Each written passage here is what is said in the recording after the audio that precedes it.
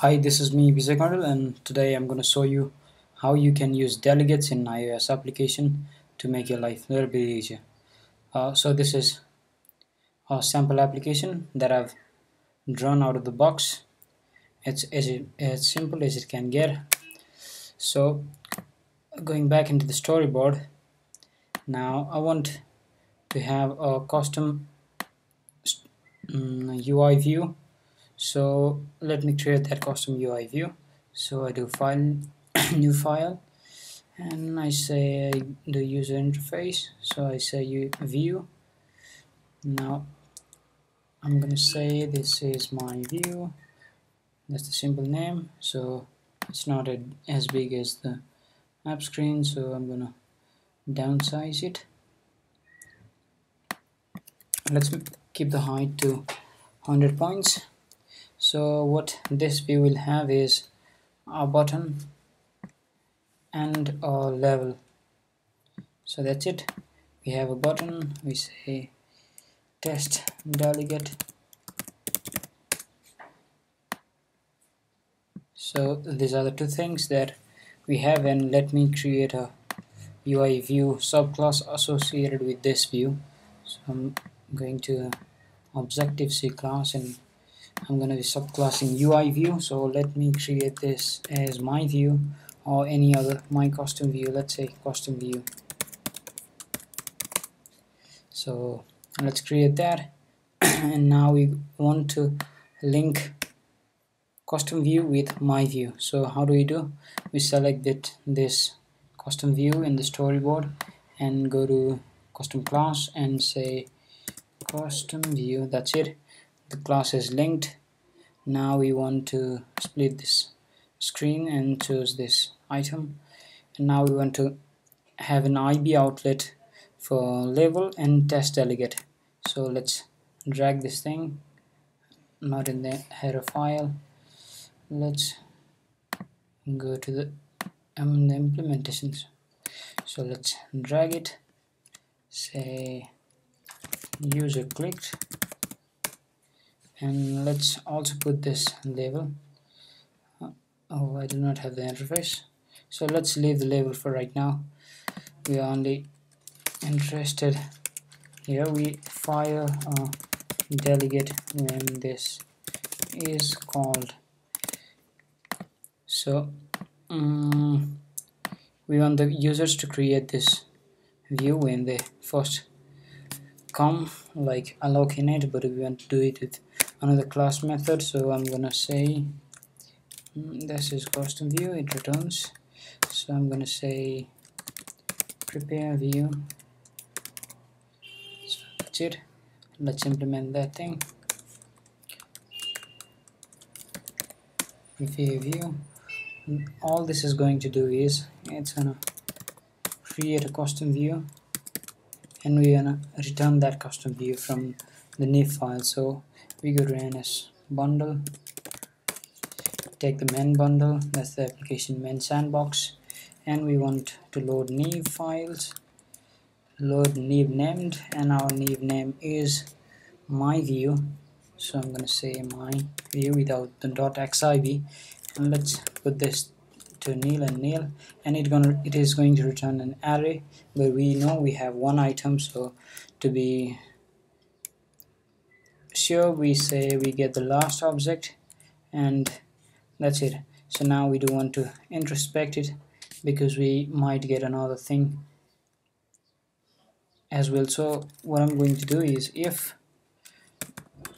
cv is kind of class, and we say custom view class, that is just double checking if the nif file is associated with custom view class, and if it is, we want to return ourselves, that is cv. If not, return nil and let the user know something went wrong. So this is our preparation. So let's add in the custom controller view controller. So I'm going to do in view reload. I'm going to say, so let's first import it.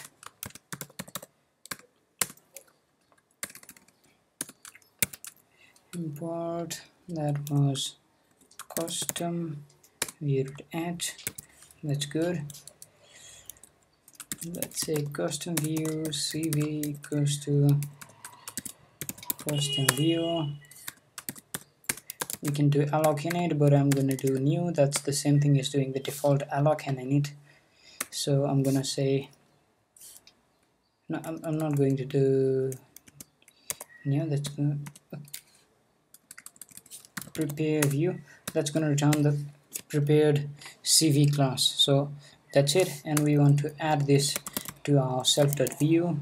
So add solve views. We're going to say cv, and that's it. And I think that's pretty much. So let's test it early on. So we must get a blank screen with that two button label and a button. So we get it, but this is not working. So what I want to do is, if someone taps on this button, I do not want my custom view to handle it, but I want my view controller to handle it. So we are trying to pass the message just as the user taps to on that button, which is associated with custom view, to our view controller, and we do that using delegates. And so a delegate is simply a way to say two classes can pass message with each other. Like, it's like a delegate in real life. You can also think of delegate as girlfriend asking boyfriend for something to be done. And there might be many things, but some might be required and some might be optional. So let's create a delegate first. So I'm going to say Objective-C protocol, and I'm saying my delegate. So that's the simple name I can give. So as soon as I create that, it only creates .h file because it's just a protocol. It does not do things by itself. If you are coming from Java, it's the same, or it's analogous to interface. You only put what methods should be implemented by the sub-inherited classes. So you say, I'm going to say required, and I'm going to say optional.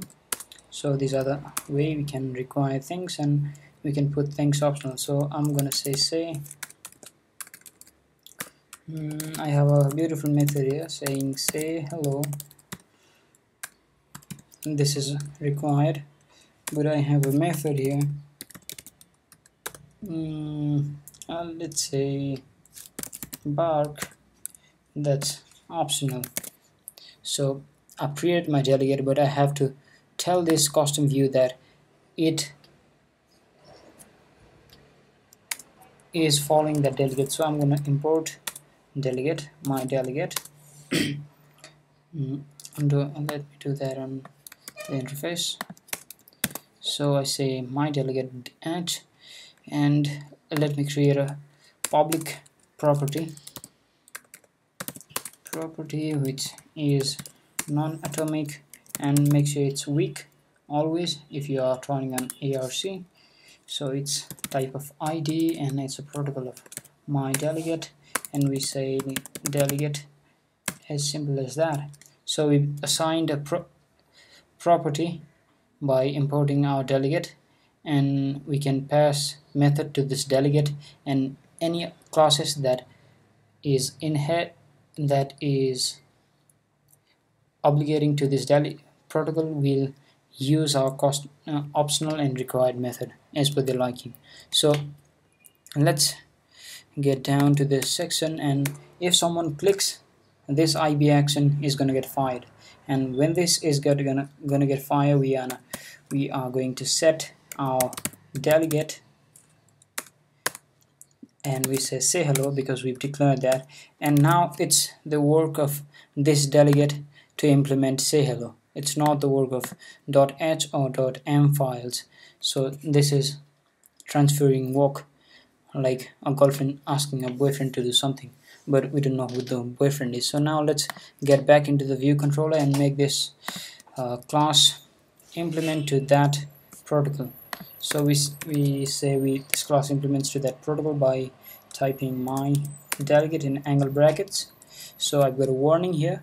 So this says say hello must be implemented because that was required. So I say hello and I get a code sense. Now I get inside and I'm gonna do a simple ns log. So this is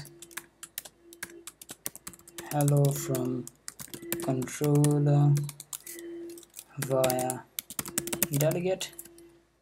So this is that simple. Now we are missing one thing, because we want this CV custom views